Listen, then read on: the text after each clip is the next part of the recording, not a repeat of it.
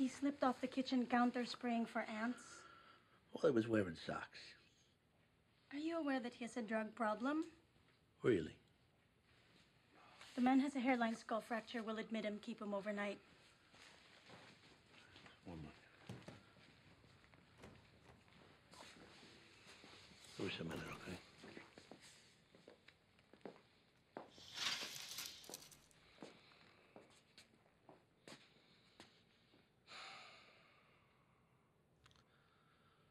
Does it hurt?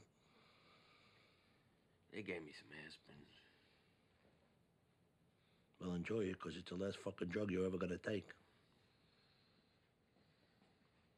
I'm sorry, T. Shut the fuck up and listen to me.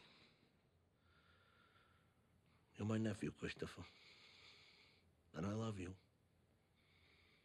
And that's the only reason you're alive right now. For anybody else, anybody, they would have had their fucking intervention right to the back of their head. You and me, we're close. We've done a lot of things for each other. The cop shot my father. I know what you're telling me. I'll never forget that. This is how you repay me. I gotta worry if you're gonna flip over a nickel bag of white powder. No, Tony, never. You lied to me. I told you were the future of this family. I gave you that responsibility, and you looked me in the eye, and you accepted it, and you were fucking high. Tony. Shut up.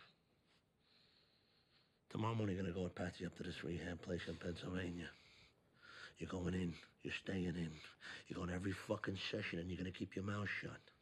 Now, if you need anything at all, Patsy's gonna be half a mile away from you in a motel.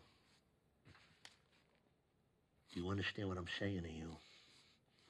Huh? Do you understand? Tony, I'm sorry.